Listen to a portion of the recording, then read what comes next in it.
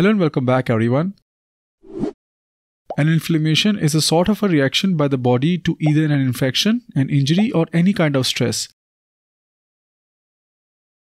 Inflammation can be regarded as a defense mechanism which in most cases helps our body to overcome an infection and eradicate the invading organism. But in some cases, inflammation can also be harmful for us, as in the case of an autoimmune disease in which the body starts an inflammatory reaction against itself and starts to cause a reaction against certain types of cells. An example of such autoimmune disease is a type 1 diabetes.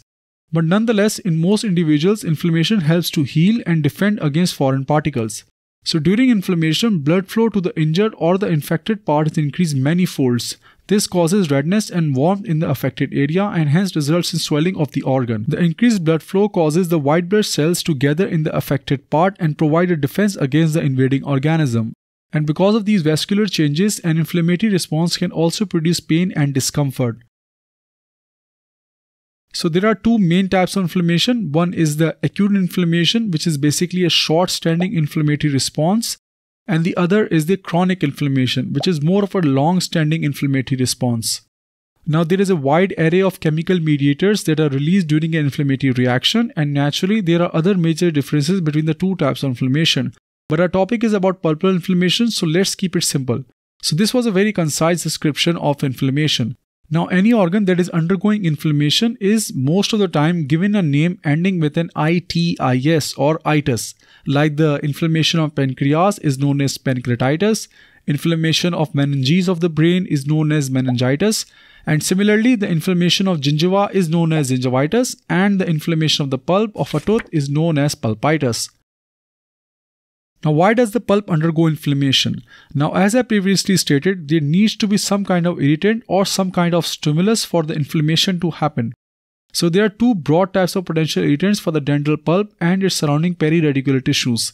They are the living and the non-living irritants. Non-living can include chemical, thermal or mechanical causes. Mechanical irritants such as deep cavity preparation, tooth structure removal without cooling, trauma, all can lead to changes in the underlying pulp.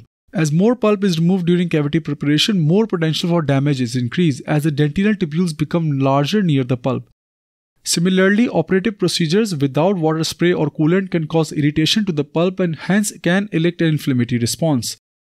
Impact injuries without any tooth fracture can also result in pulpal damage. Whether a pulp can recover successfully from such injuries depends on a lot of factors such as apical closure, the type of injury, and various others. Chemical irritants such as dentinal cleansing substances or certain materials placed during temporary or permanent restoration can cause potential irritation to the pulp and sometimes elicit an inflammatory response.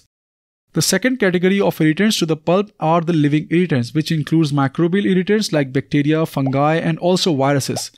And among all of these irritants, microbial irritants are the most significant cause of pulpal inflammation because microorganisms such as those present in dental caries can cause some serious irritation to the pulp and cause pulpal necrosis, a topic which we have already discussed in detail in our previous lecture on endodontic microbiology. Now, a normal healthy pulp doesn't get irritated that easily and can recover itself, but over time due to repeated exposure to different stresses, the pulpal tissue may become compromised. The remaining dentinal thickness or the RDT is a very important factor for a healthy pulp because dentine prevents a direct contact between the pulp and the bacteria.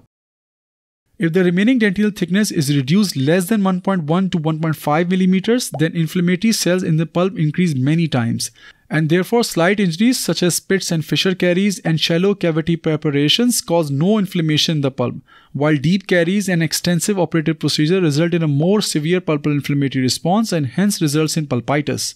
Once the pulp is irritated, various biological systems are activated, which results in inflammatory mediators like histamine, bradykinin, arachidonic acid metabolites being released into the pulp. Pulpitis also results in increased vascular permeability, and with that there is an increased migration of leukocytes to the site of injury. But unlike connective tissue in other parts of the body, normal pulp lack mast cells, but these mast cells are often present in inflamed pulp, a distinction which you need to remember. Now, there are many different steps of an inflammatory response that you have already studied in your pathology, but for a dental student who is studying endodontics, those are less important. Now, based on clinical signs and symptoms, there are two main types of pulpitis, the reversible pulpitis and the irreversible pulpitis.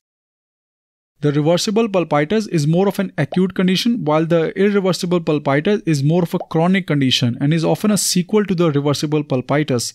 The reason why they are named such is because the reversible pulpitis by definition can more likely be reversed if the cause is removed, meaning that a pulp with reversible pulpitis can revert back to its original state once the cause of inflammation, for example a carious lesion, is removed. While a pulp with irreversible pulpitis cannot revert back to its original state even if the cause is removed. So without a proper treatment, a pulp which is irreversibly inflamed will most likely eventually undergo necrosis even if the cause is removed, and hence that tooth undergoing irreversible pulpitis requires a different treatment.